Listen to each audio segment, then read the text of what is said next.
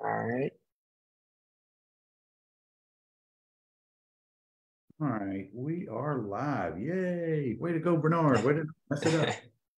It is Tuesday night at 7 o'clock. And guys, as we do every week, we bring to you a unique conversation with Commodores. And we have got such a talented guy. He's become a friend of mine of late. He was on some great teams, and he is still making a positive impact. He is with the National Commodore Club, and we're going to get to all of that. And of course, I've got Javon Marshall as my guest. How are you tonight, bud? And thank you, Bernard. I appreciate that. I'm doing good. I can't complain. I'm joining you from Dallas, and I'm excited to be here. Well, I am so happy that you're had some time. I know they've got you ripping and running all the time, but thank you for making some time. And speaking of time, I enjoyed our time this past weekend. Other than the score, I enjoyed the camaraderie and hanging with the guys from the bowl team from 2013, team that was honored. Such a memorable game that was played in Birmingham. We had a whole bunch of us in the stands that proud day. And then the tailgate was great. Everything was great, even though that you just got to figure out where you're going and with all that construction. But anyway, y'all are figuring it out. Let's put it that way.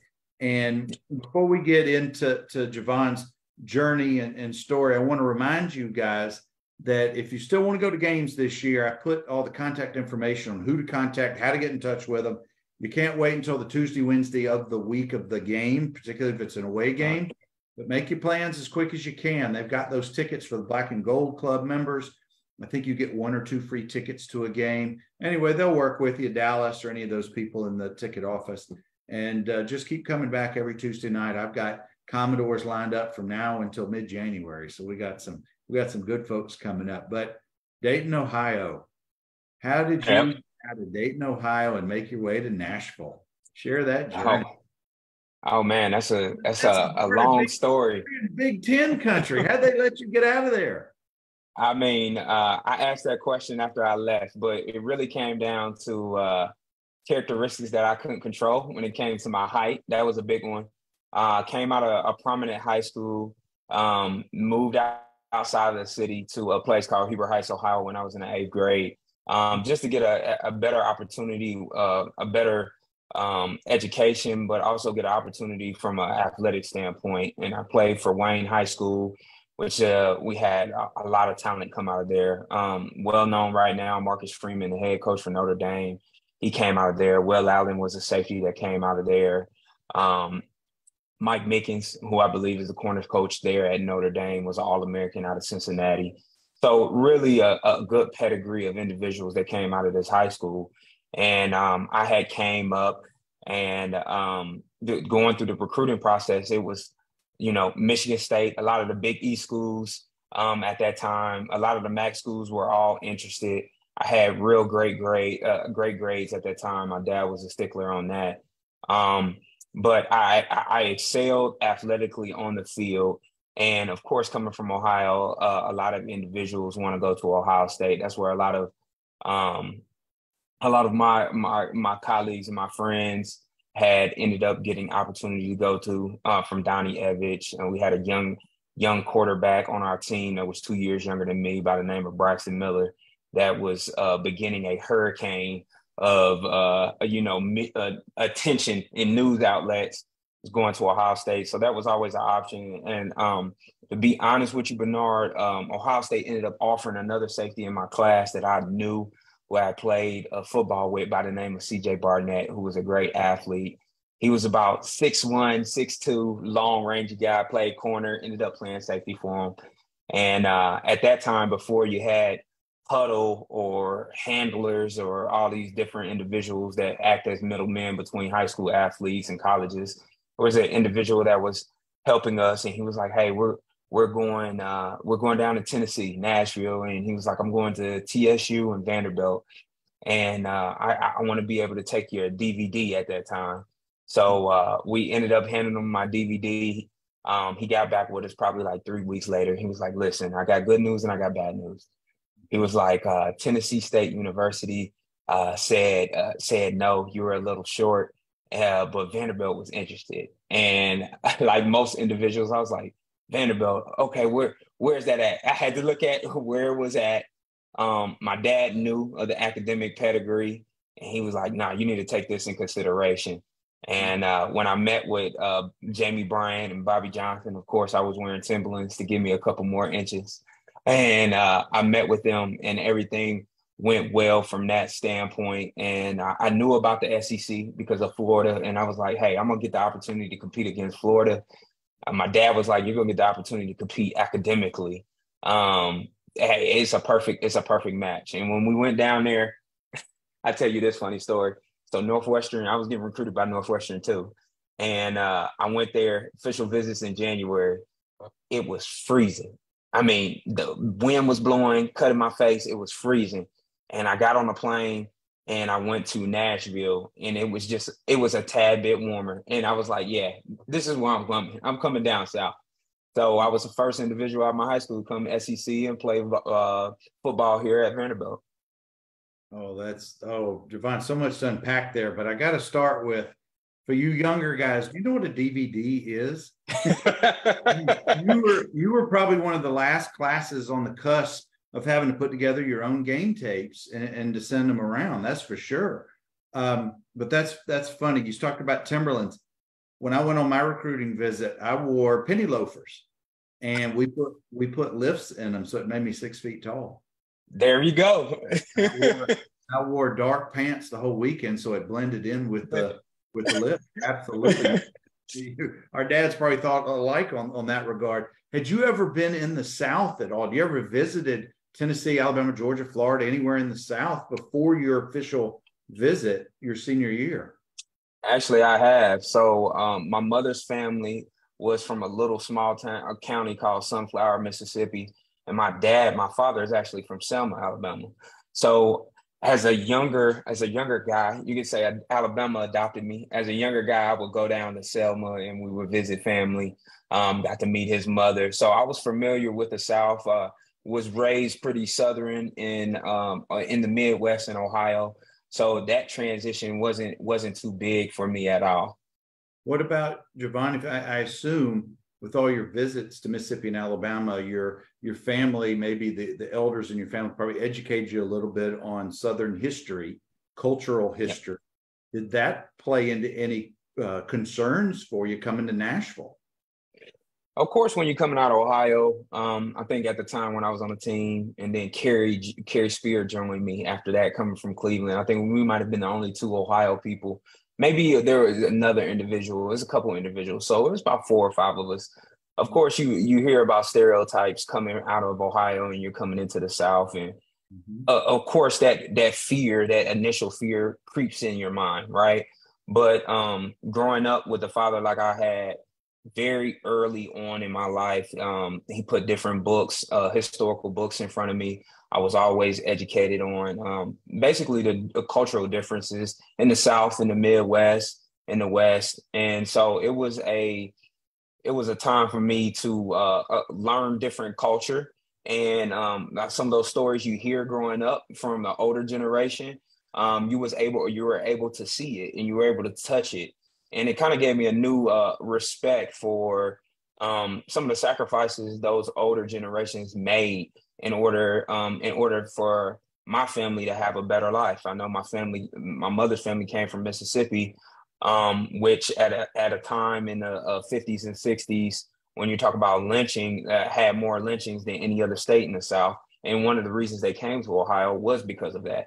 So my roots and my upbringing had a strong tie to the South, and being able to experience and being down there, it just gave it more meaning. What about 2 other things you had to adjust to? Humidity and the speed in the SEC. Which was harder to adjust to? By far the humidity. That first year in camp, I could not breathe. I was couldn't catch your breath. You were stuck in air the whole time, and you're like, man, I know I'm in good shape, but this is no joke. Oh man, I when I tell you I over prepared, I was like, I'm getting ready for camp. I'm running conditioning tests, but the difference is you're running it and a Midwest summer. And the Midwest summer is totally different from the South. Nashville in the summer, the humidity was insane. And I remember Jamie Bryan probably looking at me like, this guy is out of shape. But it was an adjustment period, right?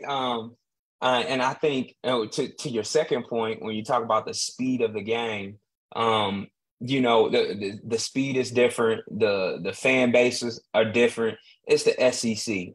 You know, I work with an individual by the name of Mark Carter. He's always talking about big boy baseball as he coached the NOLA boys in the Little League World Series.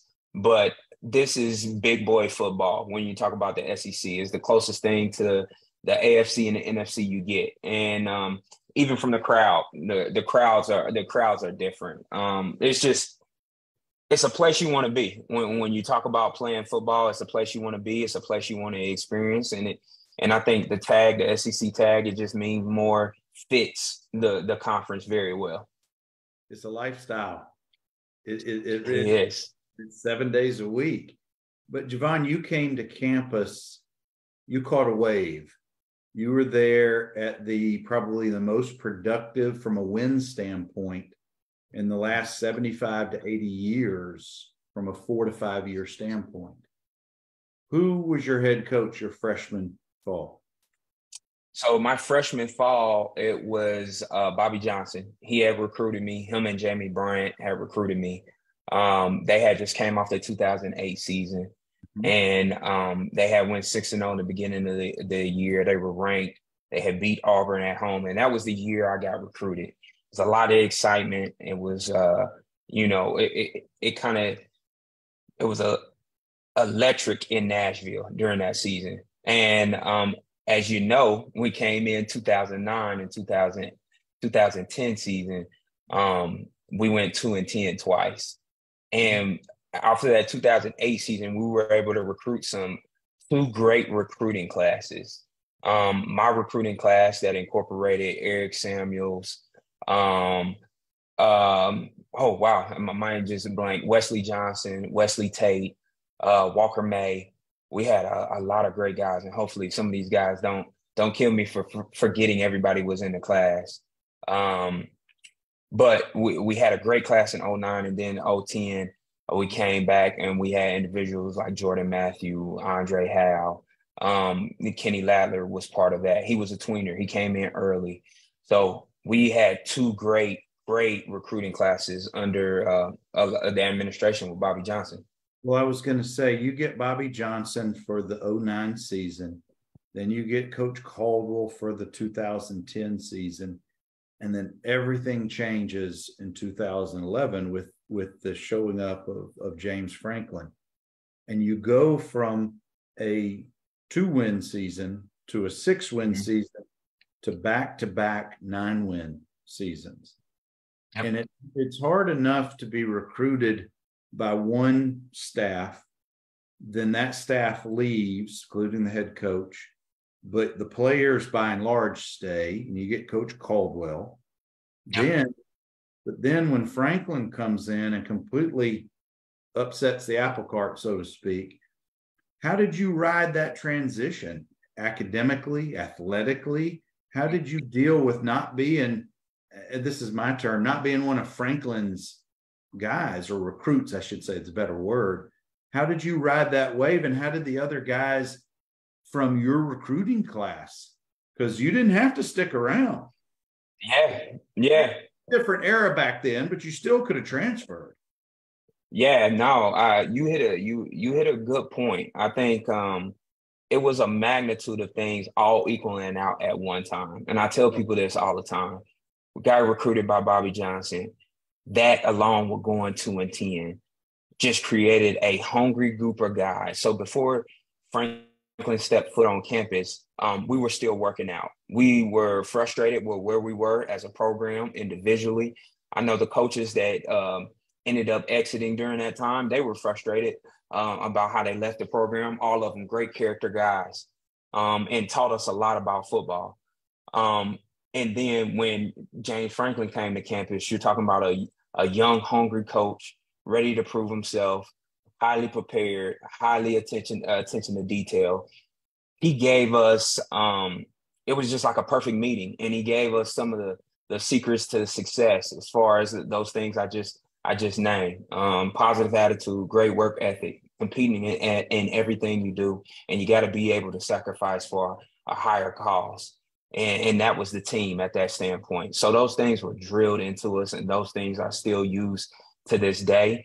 And I think one of the greatest things we did was we kept belief. I talked to a lot of the donors and supporters during that time. It was hard walking around campus, being 2-10 twice, wearing Vanderbilt things. But we kept belief that we were here for a purpose. And when he came in, we took the most out of every opportunity. So a lot of those young guys got those opportunities when it was a fresh, clean slate, made it extremely hard, found out who wanted to be here and who wanted to wear that star V on their chest, and create a story that was going to be memorable. And that's what we did. Well, that's what I was going to ask you, Javon. That first meeting or those first days or weeks of Coach Franklin showing up, did he have individual meetings? Did he have, in addition to, I guess, large meetings? But really more what I'm wanting to know is, did he say to the players on the team, you can leave if you want, or did he do like Dion and say, y'all got to go, and I'm only keeping you away? What was his approach, I guess, back then about who stayed and who didn't stay on the roster? So I think when he first came in, I'll never forget a meeting. He wrote on the board, opportunity. It said opportunity, no spaces. It said opportunity is nowhere. And depending on how you read it, it was a great lesson on perspective. You could have read it, opportunity is nowhere, or opportunity is now here. And that was his official meeting with us. That was one of our first meetings. And he addressed us as a team like, hey, there's going to be spots everywhere, and it's going to be up for yours to grab. And the best thing I can compare it to is if anybody's watched the Netflix series about the Florida Gators and how extremely hard it was when Urban first stepped on campus. That's exactly how it was when James Franklin stepped on campus. I'll never forget our first winter workout was in the Vanderbilt's basketball practice gym. And it was mat drills, and he literally made it extremely competitive. He made it extremely hard, where you don't have to tell people like some of you have to go. You know, there was a time where you didn't have the transfer portal, right? Coach Dion and his staff did a great job of using the tools that were available to him, but that wasn't the time then. So you had to make it extremely hard to see who truly wanted it, who truly wanted to win, and who truly believed in basically running through a brick wall. And those that were left on the team afterwards, you found out was like, hey, this is not for me. And that's fine. But then you find the other individuals that rose to the top. You know, the term creme de la creme. The cream always rises to the top. And that was the atmosphere at that time. It was eat or be eaten. So I was going to ask you, in those first months, before y'all ever stepped foot on the field from a spring training or spring practice, and certainly before the fall, do you remember the vibe? You were in the clubhouse and locker room. Do you remember, were there player-only meetings like, this coach is nuts, or I like what this coach is doing, I'm getting on board and y'all can get on board? You know, those, how was it playing out those first several weeks and months that y'all were in training? I think the first several months, it was an initial shock at first. Like, we were prepared, we believed, but at the same time, we were looking at like, who is this young dude full of energy, who is not only raising the bar from an athletic standpoint. He's like, hey, you better be 10 minutes to meeting before the meeting starts. You better be 10 minutes before class starts. And if you're not sitting up front, you're not paying attention with a notebook out and a pen, and you're not being engaged, there's consequences that come with that. And that's what we used to call Breakfast Club. And when you see that guy we woke up early in the morning for winter workouts, and really, the term I use is butter out the duck. You can't get butter out of a duck, but he physically got the butter out the duck. And and yeah, it's a funny term. Yeah. But and when he physically got the butter out the duck, and we ended up going to class, and he still wanted more, and he's riding around in that golf cart trying to see who's going to class. He's doing the class checks. Mm-hmm. You really were looking. We first started out looking at each other like, who did we just sign as a head coach? Well, on that note, wasn't that a stark contrast to Bobby Johnson's personality and to, I mean, let's face it, Robbie Caldwell was kind of a lame duck that year, a bad pun, but that was just a 1 year thing. But wasn't Franklin's personality, his whole approach, just dramatically different personality-wise and otherwise than the other two coaches you'd already had? Personality-wise, I definitely think it was different. The approach, I thought the end results were the same. I think they really did both really cared about the players. But personality-wise, Coach Franklin, at that time, what is he, 34, 35-year-old guy, had full of energy, first head coaching job. You don't know what you don't know at that time. And he was determined to help us find success in any possible way. And I think the energy deal was the biggest difference. At this point, you're in going on your third year, and you're starting to see from those previous two recruiting classes, the athletic talent on those classes was just continuing to get better and better and better. So maybe you being a third year was in the right place at the right time. If you think about the new energy, the new staff, the new infusion of athletes, you go to that first game and y'all beat the pants out of Elon. Then you beat Connecticut in a close one. Mm-hmm. I think the true big test wasn't until you beat the snot out of Ole Miss, 30. And for me, when that game, which was played, I think at home, just kind of signaled, hey, there may be something here. But then what happened the next 3 weeks? Lost to South Carolina, didn't even show up against Bama, and then a close loss to Georgia. Yep. Then you beat Army, lost to Arkansas and Florida, but beat Kentucky, lost to UT in overtime. And that's really where I want to land, is that Tennessee loss in overtime, because that was, at least for us, I can't imagine how it was for you. That was a heartbreaker. I mean, it really was. Did you get to, do you have memories of that game? Were you playing at that point? What do you recall about that Tennessee game? Bernard, I remember that Tennessee game like it was yesterday. And it really stoked the fire for us. It was a close game. There was a couple calls that, of course, there's calls in every game nobody agrees with, but there was a couple calls we didn't agree with. We were playing them on their home. And I remember walking off the field after giving it everything we got, being so close, going into overtime. And I remember the abrupt ending of it all and watching everybody celebrate. And I kid you not, I kept the scoreboard picture from that game on the back of my computer for that whole year until we played Tennessee again. Well, Javon, y'all had 5 wins going into that game. What happened the next? Say that one more time. You broke up. What happened the next game? The next game when we played Tennessee at our house. The next week, y'all beat the snot out of Wake Forest. To be bowl eligible.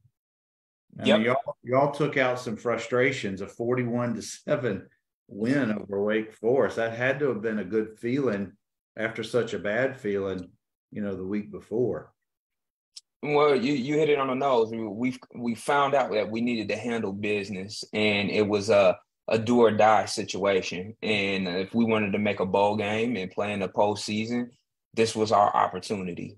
And you got to remember, with all those games, I remember a lot of those games were close games or 1 or 2 mistakes away. We were just at the brink of like turning that tide. And we knew that like we needed our next step as a team was to grow and get to the postseason. Guys, I've got Javon Marshall. Javon was with coaches Johnson, Caldwell, and Franklin. We're now in the 2011 season. And let's talk about you personally at this point. You're in your third school term, third season. Are you academically, are you finding your footing? I suspect with your dad's influence and how much important it was, I bet you were. What about from a social standpoint, academic? Take us into your world. Yeah. That third year. What was going on with you? Man, I would say from a third year standpoint, I had really matured. And so the first year on Vandy's campus, I ended up redshirting. I ended up getting hurt, so I redshirted. So by the time my third year came around, I was a fifth year senior. And most fifth year seniors, you have new young guys on the team.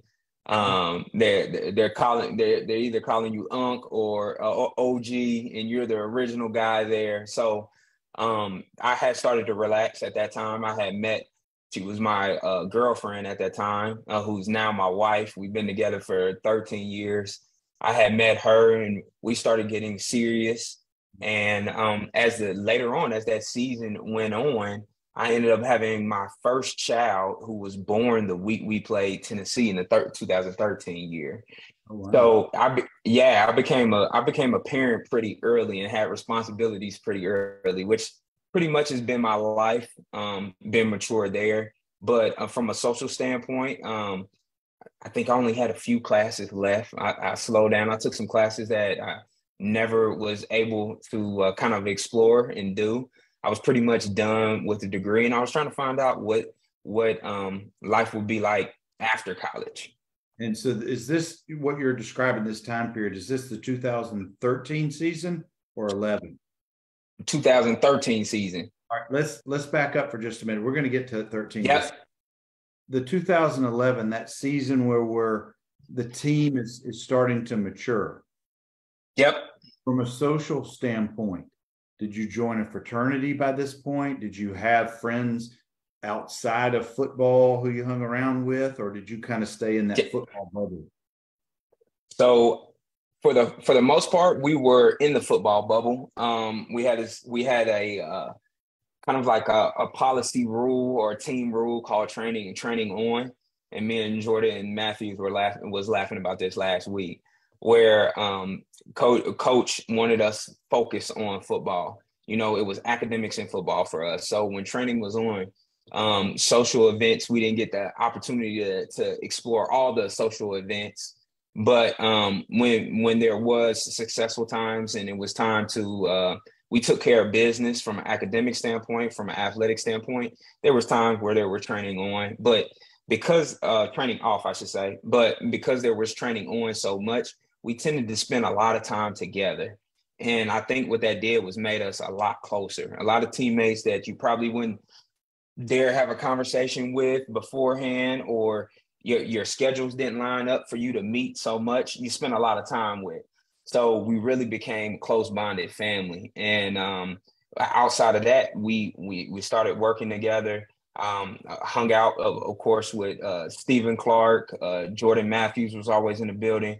Me and Kenny worked together. We ended up being co-safeties together. So me and Kenny was together. But everybody on the team pretty much, Walker May and Wesley Johnson, who I came in with, of course, close buddies of mine. And we just really formed as a family. And I still hold those relationships close to this day. Well, and I was going to say that 2011 season or school term, we'll say, the school term, that really laid the foundation for the next two seasons. If you guys got that close under Coach Franklin's first year, it certainly, from a scoreboard standpoint, paid off the next 2 years. Did it ever enter your mind, or was there ever conversation, and I'm kind of skipping ahead a little bit, that Coach Franklin was ever going to leave? Before all of that went down, did those conversations ever get talked, in a hushed tone, or Did it ever percolate as a topic? I don't think it percolated as a topic until, like you said, skipping ahead, probably midway in the 2013 season. Like, there's a possibility, like, we've changed the culture around here. There's been things from a Vanderbilt football standpoint that we haven't seen since the 70s, 80s. And we had that success in 2008, but consecutively those 3 years. So there was, of course, you have more media news outlet. That's the thing with winning, right? Everybody wants to be around. So I've seen a lot of people wear black and gold. I've seen a lot of more media outlets there at McGugin. We had to be prepared for that, and we had to train for that. ESPN was there more. So that's when some of the rumors and speculation starts to come out from the outside in. But we always felt that, like, hey, if that time came, administration will handle that. We were very process oriented and process driven. We were coached that way. We were taught that way. That was our mindsets at that time, was, even from a football standpoint, 6 seconds at a time. It was one game at a time, one practice at a time. So when those rumors did creep in, we focused on one game at a time. Javon, you start the 2012 season and not such a good start. If you remember, a loss South Carolina, a loss Northwestern, then you right the ship with Presbyterian with a blowout win, but then you get blown out by Georgia. But now things are starting to turn a little bit. Mm-hmm. You guys only lose one more game the rest of the year. Yep. You're right. Again, you beat Missouri. Florida gets by you, but then you have a historic run that's never been done before in one season, or maybe not in the last 100 years. You beat Auburn, Kentucky, Mississippi, Tennessee. I guess the 13 season was a little bit more of a stretch. But you get to that bowl game and you guys are sitting at 8-4, and you're taking on North Carolina State. And of course, the Music City Bowl, you guys win that. What's the vibe like during that time period on campus? Hadn't won 6-7 games in a row in generations. It had to be, from a school spirit standpoint, an all-time high for you guys. Oh, and we were preparing for it, Bernard. Like, for instance, I remember all the captains, and I had been elected captain by my teammates during that time in 2012. All the captains went to all the frat and sorority houses before the season. And we were like, we went with coach, and we were like, hey, we want you guys to be there. We want you there screaming. We want you there loud, because we're getting ready to do something historic in a sense. We believe first. And as the time went on, you start collecting those wins, like you said, the back end of the season, we start taking off. And I really can tell you that I remember the way the stadium would look, and it was crowded. You seen after every win, more people will come to the games. More people wore the black and gold. I've seen a lot of people that wore, hey, I like Tennessee, but I'm putting on black and gold this weekend. So it was we were splitting the state in that sense. And you certainly did with that 2012 butt kicking against no question. Biggest victories against the Orange in probably 50 years. Well, you remember the 2011 we were talking about. That was on that computer screen that whole time. And I know a lot of my teammates felt the same way. And we felt that we had grown. We had grown from a competitive standpoint.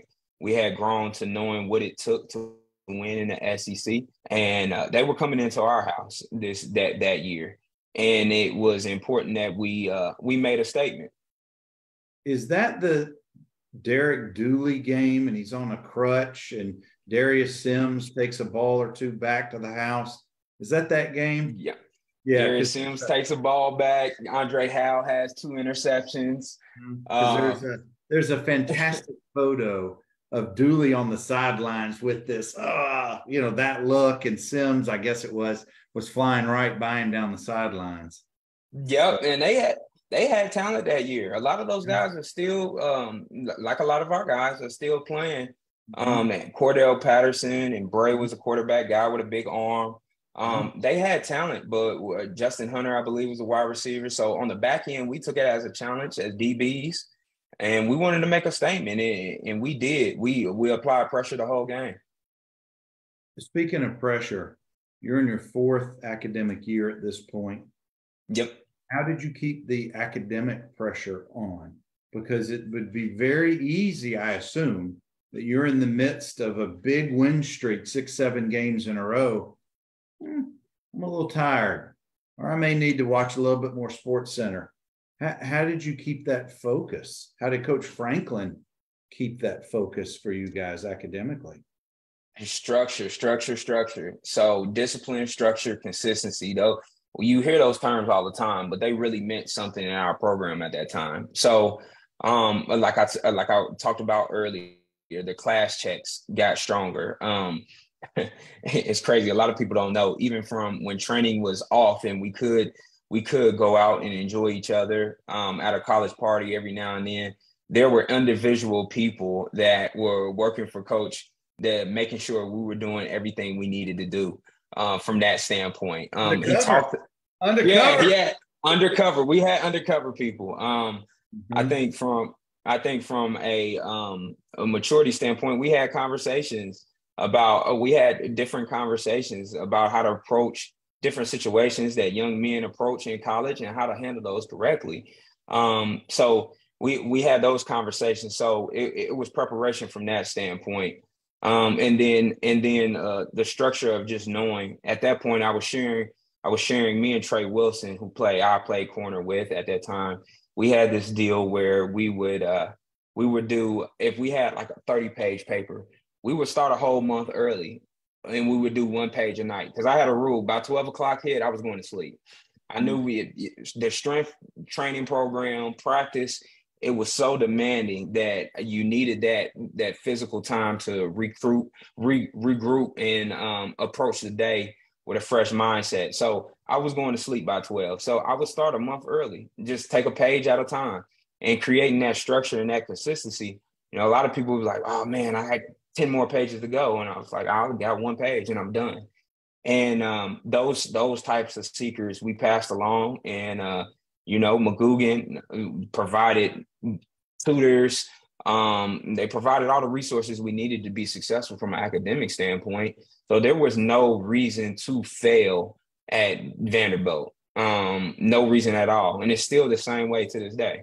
So that's how we stayed locked in and was able to be successful. Are you still writing that 1 page a day and going to bed at noon? You still that structure? I try to as much as possible. The doctoral program is a lot more reading, so it's trying to keep up with as much as reading as I can. I don't know why I said noon. I meant midnight, but I don't know if you guys are aware. We've got a doctoral student right here with Javon Marshall. He's going to be a PhD before it's too long. Guys, we're running through Javon's story, and there's just so fascinating that time period of 09 to 13 time period when he's on campus.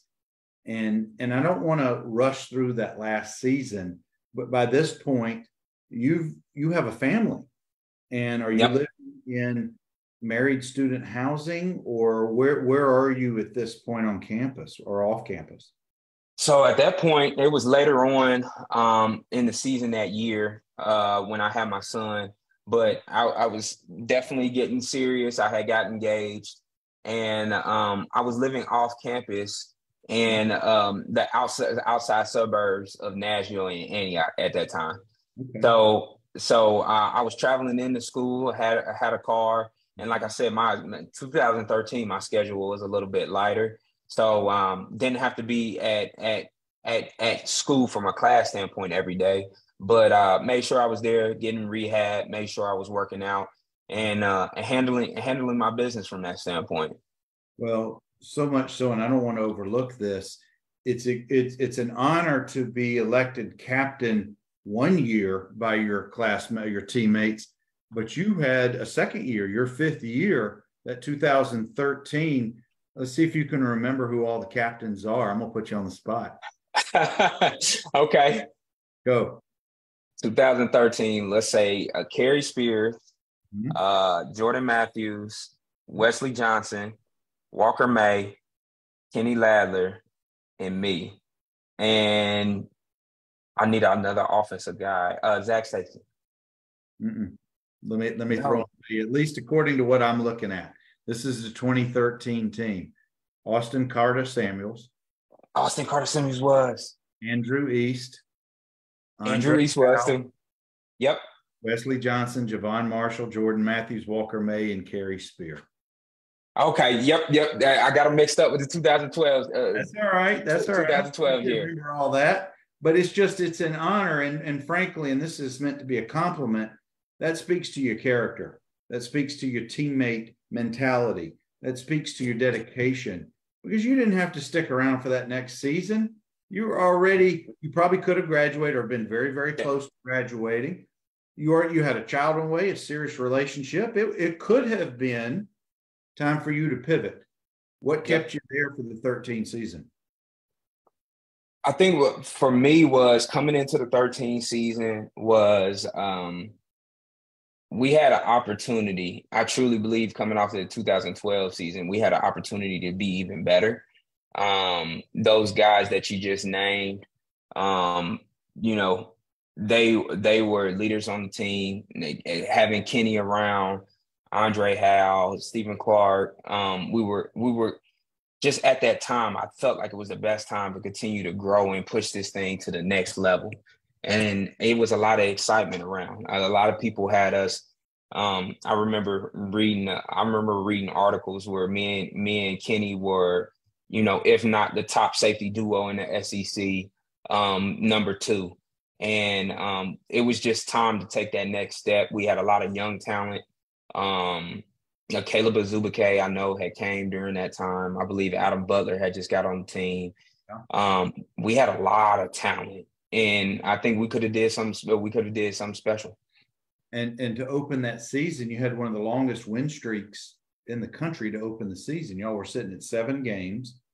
And I'll never forget that Ole Miss game. That was a heartbreaker, of course, 39-35 home at night on national TV. That's big. And that just was anyway, it was what it was. But then you guys took care of business against Austin Peay, and you just continue down the road. And this is the year that you guys ended up beating Georgia, Florida, Kentucky, Tennessee, all in the same season. I don't know if that's ever been done. But then you get to the BBVA Compass Bowl against Houston, and that's sitting about 6 miles from my house. And we had a huge crew. That was a big game. But what did it mean at the end of the season? You have back-to-back 9-4, probably hadn't been done in 100 years. What did that mean to you guys at that time? You're celebrating after the game, or maybe even the days and weeks afterward as you're reflecting on the season. When did it sink in, I guess, is the best question to ask. When did you realize you had made history? Bernard, to tell you the truth, I think it truly sunk in this past weekend, to be honest with you. We know we did something special. We knew we had created something that hadn't been done in a long time. And we stand on the shoulders of those who came before us. But we knew we had kind of cemented ourselves in history, our piece of history. We contributed to the program in that sense. And this weekend, when they celebrated the 2013 team and seeing everybody and seeing how they progress, and, now they have families, or, I got to see everybody's families and where they're at in life now. We're all spread out into the across the country. It truly means something when, that last game happens. Some people didn't put on a helmet after that ever again. Right. Some people, we didn't see each other sometimes until last weekend. It was never the same. And it just hit me that we really did something. We did something special. And not only that, how hard it is to do something special. For you guys to come back to celebrate that was very cool. Now, obviously, I didn't know any of you guys till this past weekend. I mean, you and I had met a while. Yep. But not everybody in that crew is as good in physical shape as you are. Let's be honest. Some of those guys are in fantastic shape. Some of those guys are getting to be a little closer to their dad bods, but no doubt. it wasn't. But the one thing that was crystal clear was the love in that room when you guys all saw each other, and the faces and the grins and the hugs, and just falling back into the stories. That was pretty cool from my standpoint, just 10 feet away. And then getting to meet those guys was an honor as well. So that had to have been a good feeling, a good weekend for you guys, for that team. No question. And I think to add on to what you said, it means something when you sacrifice that much, blood, sweat, and tears. Those experiences you share with people, that's what matters. Like we bring up these games, we got great memories of these games, but I tell you, if I could go back into that locker room and set up 2 helmets and have a tennis ball and just have jokes with some of those guys, or lay out on the carpet after a hard workout where you can't even move, and you talk about how hard it was or how somebody almost quit. If you could get back those moments, those are the moments you remember forever. And those are the stories that you talk about. And that's what's special. Isn't that the beauty of team sports? Beauty of it. Isn't that the beauty of taking you back to a much more, I guess, innocent time of our lives where you don't have mortgages and all that stuff that adulting quite yet. You're on the cusp, but you're not quite fully there. You're in the bubble of that football world. But I've always held that the most important thing about playing team sports, regardless of what level you achieved or stopped playing, is the fact that you went through similar shared experiences with your brothers. Now, they weren't all your closest buds, but I guarantee you, just like this past weekend, you saw guys you were extremely close with then and still. And then you saw guys on the team that you guys just knew y'all were on the team together. Y'all were teammates. You didn't necessarily share each other's lives and jokes and things, but you're teammates. And that always no question. That time and place that makes it so special. No question. Now, I want to pivot a little bit because you have not, you have had such a positive impact on Vanderbilt sports back in the day. You had a stint as a coach for Vanderbilt, and now you're an employee of the National Commodore Club. And I kind of want to talk, I don't want to quickly go through that, but we've got about 10 minutes left in our talk. What brought you back to campus or to continue to be on campus as a coach for a while? And then how did you end up coming back and now in your position with the NCC? Wow, those are great questions. So after I got done playing, I had a small free agent opportunity with the Atlanta Falcons. If you remember, I dealt with shoulder injuries a lot during my playing time, and just body couldn't hold up. It is as bad as I wanted it to hold up. It just couldn't hold up. And at that time, I had made the decision to make a commitment to my fiance, now my wife, and my son. To make sure they were good, make sure they were provided for. That's the decision you make when you choose to have children, is to give them a better life. So I was always told, when you find out something you love more than football, that's when you know to put it down. And that's when I put it down, because I found out that I love my son and my family a lot more. And I was glad. It's funny how life works out, because if it wasn't for me having my son at that time, I love football so much, I probably would have been on the couch still, right? I just love football. I didn't go home during the summer. I was always there working out. Like I was that type of student athlete. And I had my son, so I knew I had to get up off the couch. And I spent a lot of time at Vanderbilt, even after I got done, just seeing what was going on. I was always fearful of coaching. And I was fearful. Why were you fearful of coaching? Because I seen the time commitment that those guys put in. I was really 7 days a week, 18-hour days. And I wanted to be a staple. I wanted to be someone my son knew during his life growing up.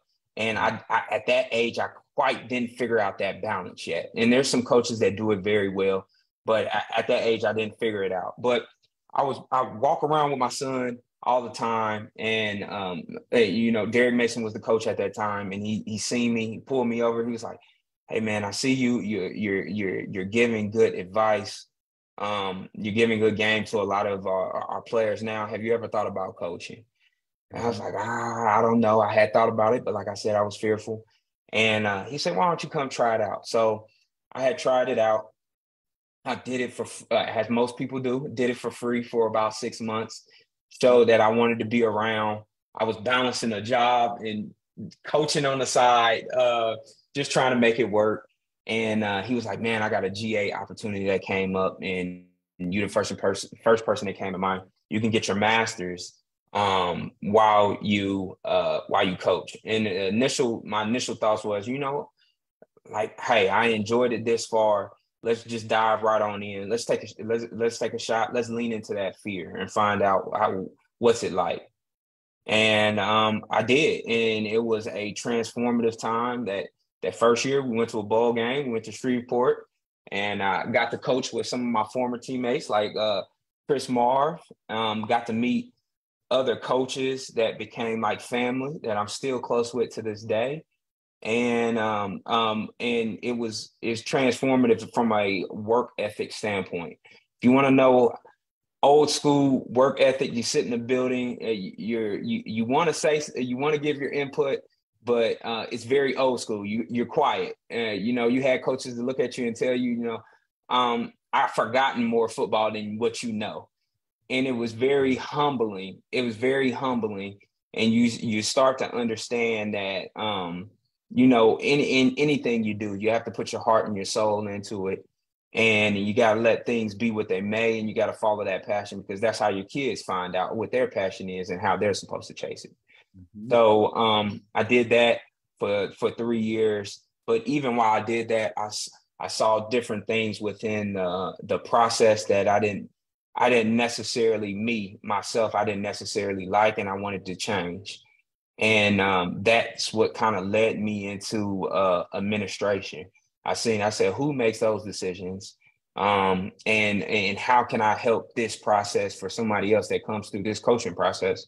And that kind of led me to my pathway to wanting to work in administration and continue to build and delve in that side. And then that led you eventually to the NCC. Yep. When did you take on that job? And let's talk about it a little bit. Yeah. So when I got done with coaching, I took advice from three people: Vice Chancellor Williams at that time, Candace at that time, who was the deputy, and Derek Gregg, who we talked about earlier. And they all looked at me. They was like, "Hey, you're coming into administration. You want to be able to get some experience that I don't think at that they necessarily got during their tutelage and as they grew." And they was like, you want to be able to get into development and see that the business side of higher education also. As a student athlete and then as a coach, you've seen the internal working models of it all, but you want to be able to see the development side. So I started looking for development jobs. I talked to Mark at that time, and at that time, Vanderbilt was going through a lot of changes. And Mark would say, "Hey, I wish I could take you on, but I can't right now." And, I knew I wanted to do it, but the closest gig I could get to it was probably in corporate sales and marketing. So I was worked as a sales and marketing manager for Fiat Chrysler Automobiles, and now Stellantis. And I probably wasn't prepared for it, but it was the best 3.5, 4 years that you can have from a business standpoint. And it slingshotted me into how I see not only business, but how I see higher education now. And that moved me from Nashville to Scottsdale, Arizona to Eugene, Oregon, Eugene to Salt Lake City back to Corvallis, Oregon, where I got the opportunity to work for Oregon State in the same capacity I'm working now. Oregon State was great, and unfortunately, we had a family incident that happened, and we were in Tennessee. And I looked at my wife and I said, "There's an opening at Vanderbilt," and it was just perfect timing. I kid you not. And I talked to Mark, I talked to Candace and AMG Bailey. And they said, hey, we would love to have you back. And I think they were looking for a former student athlete that had some administration experience, and it was a perfect marriage. And I came back home and I seen what they were doing with Vandy United and the campaign, and I got extremely excited. It's not too often that an individual can say, hey, I want to sit in the athletic director chair one day, but I got to work on a $350 million campaign that's going to be transformative on a university setting and something that hasn't been done at Vanderbilt in, I mean, 20, 25 years ever, right? So I saw it as a great opportunity, and I'm appreciative to Mark. I'm appreciative to Candace. And most of all, I'm appreciative to our team members there at the NCC for welcoming me in and treat me as a family member as we continue to build this thing out. Well, from an energy standpoint, I know you bring that mindset that they so appreciate. And I know you're ripping and running all the time, so we're going to get you out of here in just a minute or two. I know you're out of town right now, but Javon, what is it about the NCC, the National Commodore Club, that gets you fired up these days? I think it's the fan base, the alumni, and the donors. When you talk about philanthropy, mostly in athletics at other institutions within the SEC, there's this it's grown so much it becomes transactional. And here at Vanderbilt, you still have that true tie to philanthropy. You still have the supporters that truly want to give back to see the student athlete win. A lot of today's talks in college athletics is surrounding around NIL and transfer portal. Is a lot of times it's about the 2%, right? What about the 98% that don't have the opportunity to go on to play professionally? What happens to them? And that's what Vanderbilt represents. It represents that 98% that can go on and be successful after life. And I think our supporters and our alumni understand that. And when, our relationships with the NCC, as they continue to grow, I think you see that. It's philanthropy and engagement from a true personal level and people that truly authentically care. Vanderbilt is not like any other institution in the SEC. It competes in the SEC, it competes academically, and we're going to compete there at a high level, but it's also small enough that it's family oriented. When you can go to an event and you can see a guy that's been supporting Vanderbilt baseball for 20 years, sometimes you don't get that at other institutions. And I think that's unique about Vanderbilt, and it's something that I'm extremely excited to be a part of. Two-time captain, member of 2 bowl teams, now still helping Vanderbilt, National Commodore. Javon, thank you for sharing your journey. It's been enlightening tonight. I really appreciate your time and your candidness. Thank you, Bernard, for having me. I always appreciate platforms like this. We have some very intriguing individuals here that came through Vanderbilt, that's here at Vanderbilt. And I just ask anybody that's watching this, continue to support us and continue to believe, because when those 2-10 seasons that we had in 2009, 2010, we continued to believe. And look what came after that. So continue to believe, and we appreciate your support. Keep saying it. Keep doing what you're doing, Javon. Anchor down. Anchor down. Thanks for having me.